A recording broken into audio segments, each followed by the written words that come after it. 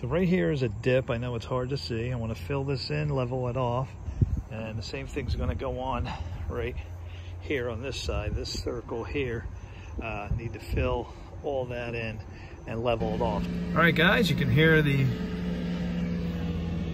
Bobcat there, getting my first scoop of topsoil to the topsoil compost mixture. What I'm going to do is scalp. I'm going to put this on the lowest setting, and you want to scalp the area off. Don't want to dig in. You don't want to rototill. Not if there's good grass. If it was dead soil and it was dead thatch, okay. But since it's decent soil, good grass, I just need more soil there. So we're going to scalp it off, and then we'll put soil, level it off, maybe roll it a little bit with my rolling pin. So let's get to it.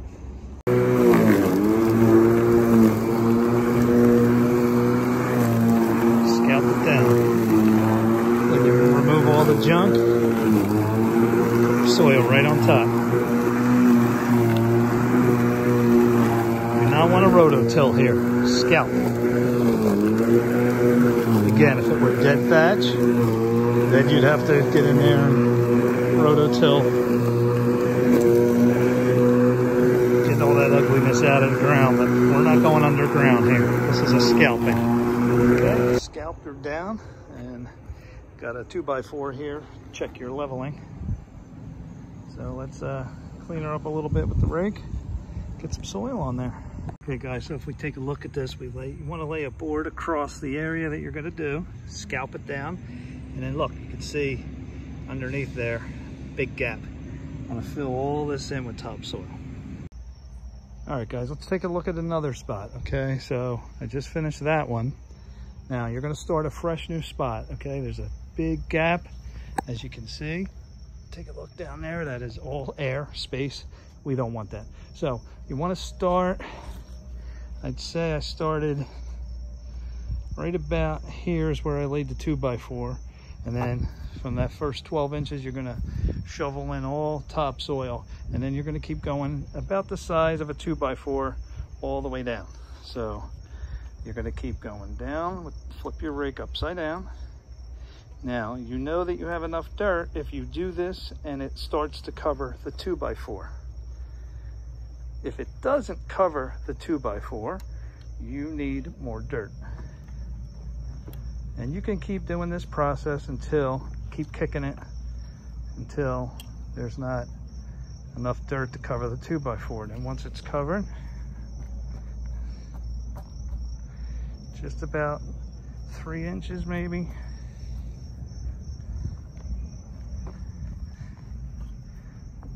It takes a little time, but if you want it done right, this is how you do it. Okay. Now as I come up, I could see, all right, my dirt's still going up to the 2x4. Yeah, I'm probably gonna need to reload. This is, especially right here, you can see it's not going over the 2x4. So we'll get it right there, we'll top it off.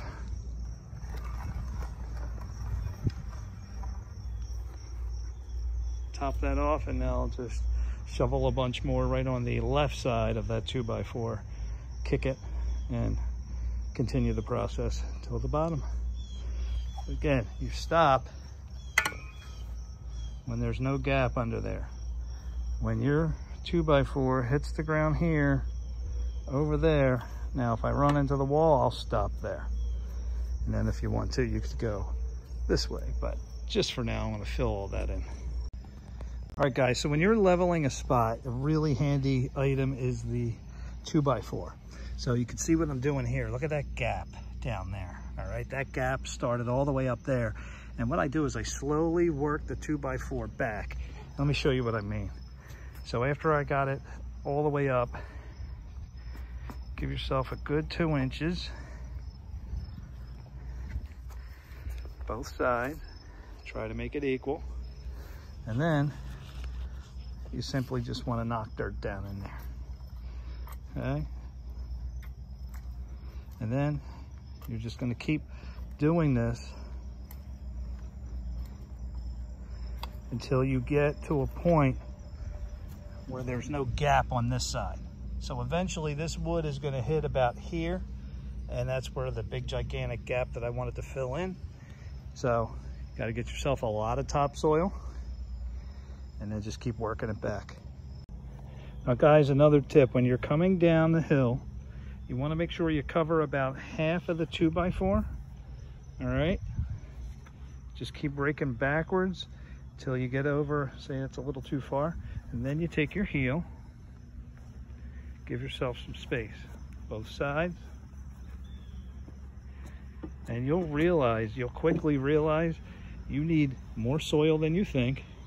I thought that the hole was stopped right here. Well, no, if you keep putting your leveler out, I noticed I got to go all the way down. There's still a gap. Most of it's filled in, but we get right to here. So if you want to be really level, you're going to need more soil than you think. Keep putting. Okay, so now we started a new gap. What I'll do is I'll come over just over the edge.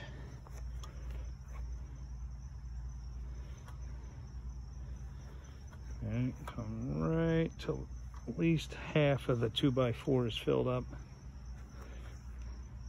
And that's going to be your dirt. So this is how you know when you need to add more soil, is when there's not enough to go over the 2x4.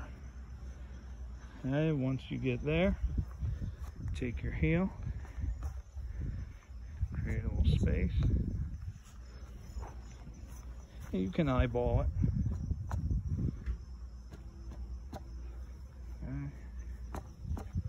Just make sure it's somewhat even. Do it again. Make sure you have enough dirt to fill into the hole and to come up on top of the 2x4.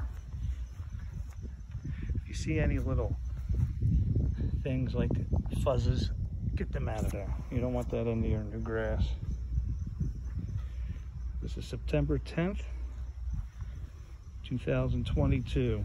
Perfect day. Tomorrow morning is rain, so I have to get my renovation project done today.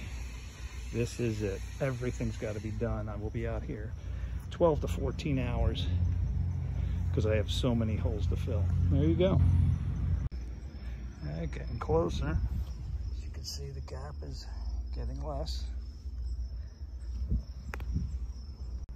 All right, so I come down to the point where there is no more gap down here. Then you know you've leveled out this whole spot. So it's going to take time. Go 3 inches at a time, work your way down, but now I'll be fully level. So I'll pull the 2x4 out, smooth it out, and see the rolling bin there. That's going to be after you seed it, once we seed it. All right, so when you get to the very end where there's no more gap, then you take your 2x4 and you want to pull it out, flip it up like this, shake it off, and then you take your rake, smooth that on down, and you'll have a nice level spot. Filled in a huge hole. I was tired of it when I was mowing. A lot more work to do, about 12 more hours at least. So when you're done, you want to spot check. So come halfway, I can see a little gap right there, right there. So I'll rake that in. Looks pretty good. So make sure you spot check yourself. Okay, so once you have your spot ready, and before you roll your spot, before you aerate, you're gonna roll. Before you aerate, you're gonna roll. After you aerate, this is on new spots, you wanna seed. So get your seed in. I like to use Black Beauty by Jonathan Green, Ultra. Get this on Amazon, and I'll try to get a link in the description. And I use the Scott's small spreader, hand spreader, whatever you wanna call it. So let's get this down, and then we're gonna roll. Then that spot is completely done. We'll be ready for tonight's aeration and seeding on top of that. All right, so now you can see I got seed on the ground. You want to get your roller out. Get that good seed to soil contact. I went on Facebook Marketplace and got this for 50 bucks. Definitely check out Facebook Marketplace. I found out from a neighbor that the rain train that I paid $75 for is all over Facebook Marketplace for 10 and 20 bucks. Some of them brand new. So it's worth 39 miles I drove. It was worth it to get this, to do it. So once this is done, this will be ready for aeration tonight. Overseeding again, be a lot of seed down. And then roll it one more time, and this time I'll connect it to my tractor. And then we'll be ready to start watering tonight.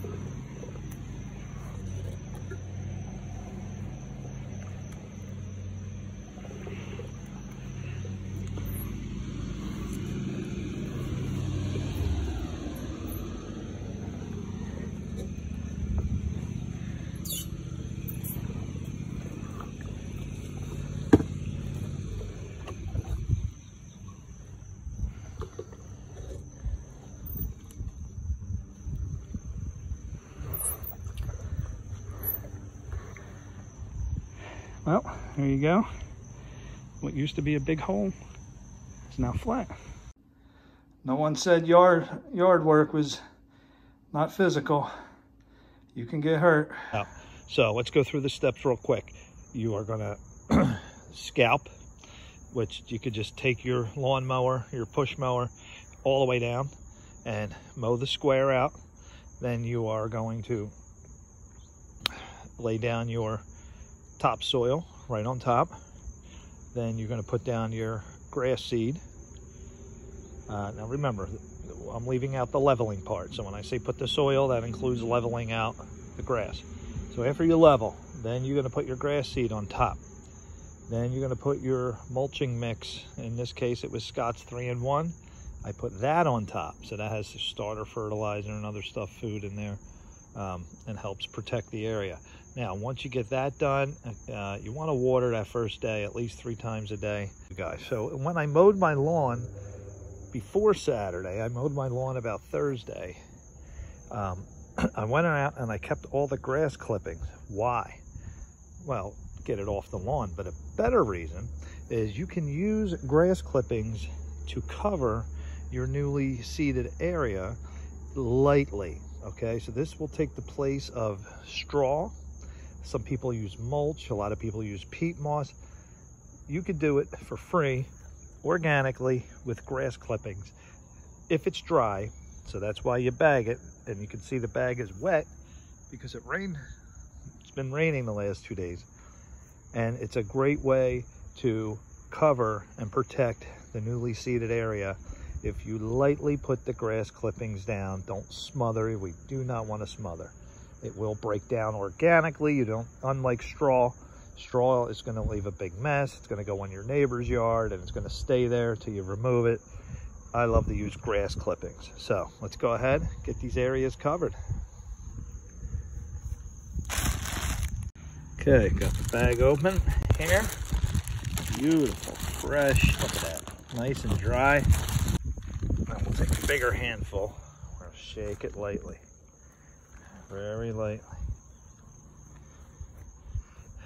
We do not want to smother. We do want to protect from the sun, the wind, the rain. We don't want washouts. We want to protect from birds. Birds are going to look at all this food on the ground and go, oh, bird seed, thank you. So You can use peat moss. It's a much more expensive option. You can use straw. Again, not a fan of straw. Yes, it works. You're gonna have a mess. And it's not gonna break down organically. You just get a nice big handful. Make use of the grass clippings because you gotta mow before you start this. So you can see we're lightly covering the area for free. It's organic, breaks down, and it's making good use of resources that are available for nothing. Okay, again, we're going to take a big handful like this. Here's a new spot. Just going to shake. We want a light covering. We do not want heavy clumps. See, if I see a heavy clump like this, I'm going to reach down and pick it up.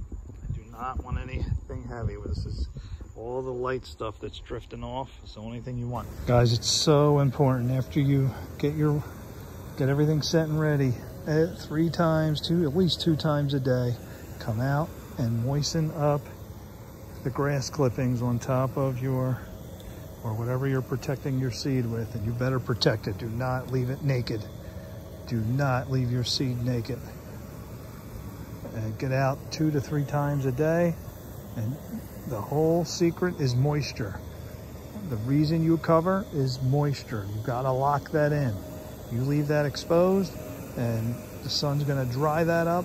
Really something fierce. Unless it's super cloudy, you can get away with it. But cover your seed and lock in the moisture. Wet 2 to 3 times a day, maybe 5 to 10 minutes on flat. Okay, your setting is always gonna be flat. You need a light sprinkle, and you don't want to spray right on it. I prefer to spray perpendicular or parallel to the ground and let it drop down. You don't want to spray right at it like that, and you'll start moving the grass around. I'm going to do this for about 3 weeks. You got to be dedicated. But you will have grass that will last a lifetime. All right, guys, so we're here at day 6, and finally we get germination. So let's see if you can look real close. I don't know if you could see it on the video. There's germination on all 40 spots I looked at. So I watered 1 to 2 times a day. Once I did 3 times a day. And you just want to get it wet.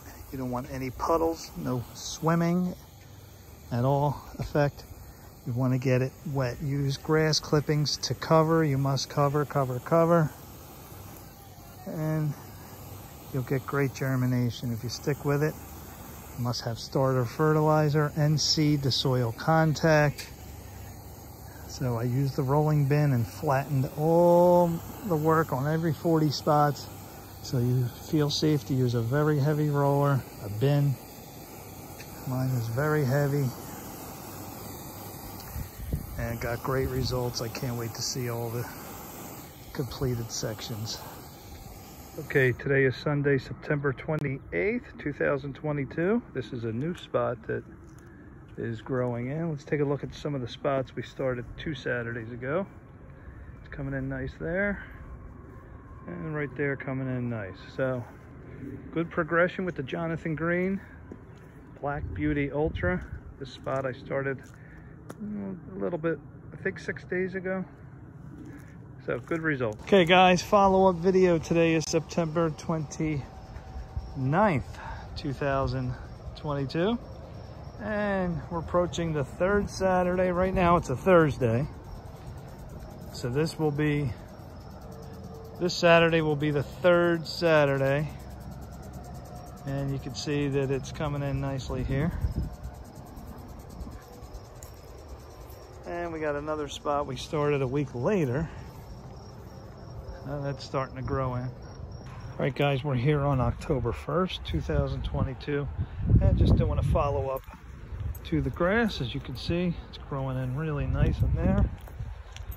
And right here, really growing in nice. Remember, these spots were completely flattened with the roller.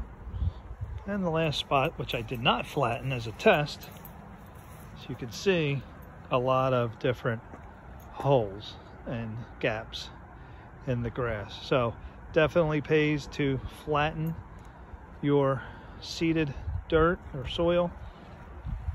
Look how that turned out there. And look at this. Lesson learned. Flatten seed to soil contact is everything.